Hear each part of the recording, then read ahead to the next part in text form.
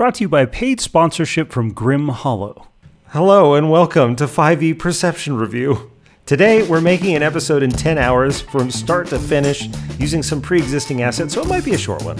Apparently, according to Jefford Crawdady, the thing everybody screws up in 5th edition is passive perception. Every creature, or seeker in this case, has a passive perception which equals 10 plus their perception bonus and any other bonuses and penalties. If they have advantage or disadvantage, add or subtract 5 accordingly. When you roll a stealth check to hide or sneak, you do it against the passive perception of all the seekers that you are sneaking around. So unless seekers are actively searching for you, they don't roll perception, meaning the DC for your sneak roll will be 1 plus the highest passive perception of seekers in the area. This is better than having every seeker roll because only one seeker needs to roll a 20 to punish a player for investing in stealth. It also gives you two sort of phases, like in any good stealth game. You're up against passive perception until you alert the seekers, at which point they actively search. This part I like, but unfortunately there's a little bit more of these rules. Passive perception is meant to be treated as a floor for perception, so if you roll lower than your passive in an active search, you just take your passive instead. This makes the already risky prospect of taking a stealthy approach and makes it even more frustrating, especially since there isn't a passive stealth score.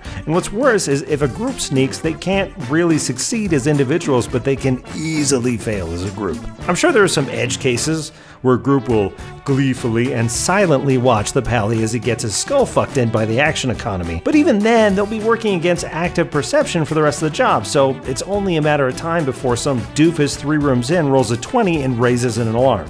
Here are some potential changes to make stealth work a little more smoothly. Passive stealth checks for sneaky characters, or group rolls, where you only roll 1 die and you take the lowest result across the party. To avoid that inevitable rolled 1, which every group eventually rolls and, see situation with Pally before. Alternately, my buddy Elliot likes to do active stealth checks against passive perception, And if those fail, PCs have 1 full round to improve their chances against the Seeker's active perception check, which they'll definitely roll. Oh, and Seekers can potentially roll below their passive perception because, well, it's a skill. I think, in general, perception having a floor for PCs is cool, especially for a DM that wants to run a mystery or something. But the idea of giving it to NPCs can be a little rogue-breaking. Alright, well, thanks for watching.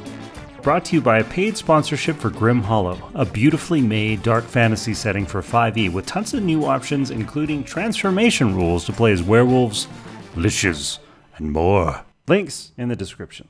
Alright, so I'm going to be releasing an episode every week for the next few weeks. If you want to get notifications about when those come out, they'll probably be on Fridays. Subscribe and hit that... there's fucking construction going on. Oof, hard to record. Anyway, subscribe and hit the bell